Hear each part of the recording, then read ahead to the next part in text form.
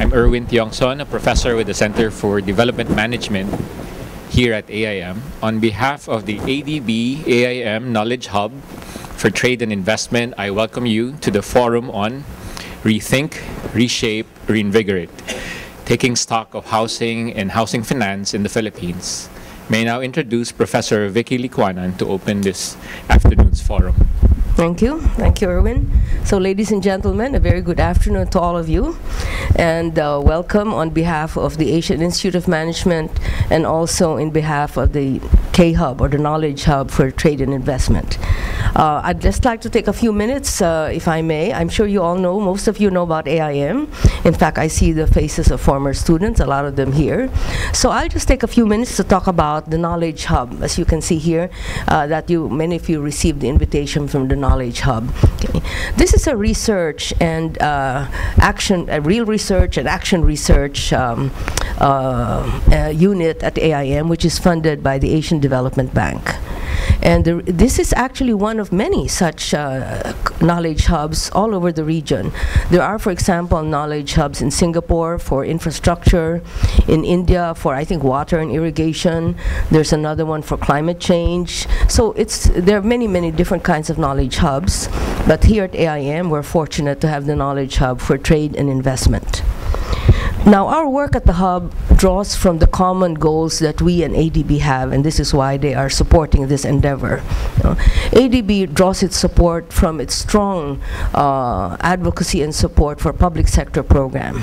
AIM, on the other hand, we work with managers. As you know, we train managers, and a lot of what we try to do is to bring together academic theories and academic ideas and put them together with the real world so that they're in service of actually doing something in, as they say, the real world. So we are very happy to, therefore, to support fora such as this on housing, which, as we all know, is just terribly important for all of us, and especially for those from the poorer sectors of society.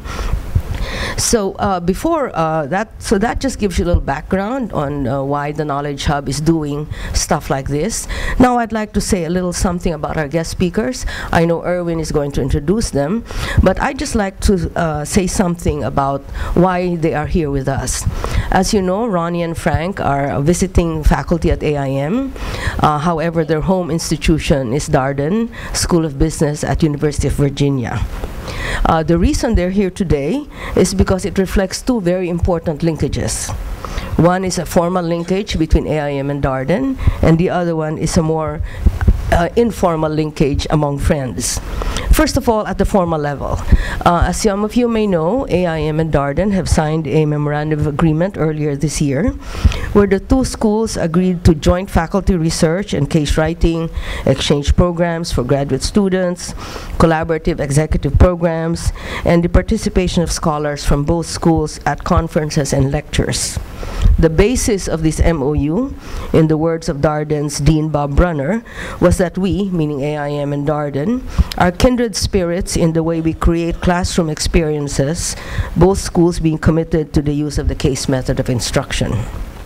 However, the other linkage between AIM and Darden is at the human level, and I'm very happy and thankful that the initiative for the discussions that brought Ronnie and Frank to AIM is because of a friendship with one of our faculty members, Erwin, in fact, over there, who's studiously looking down.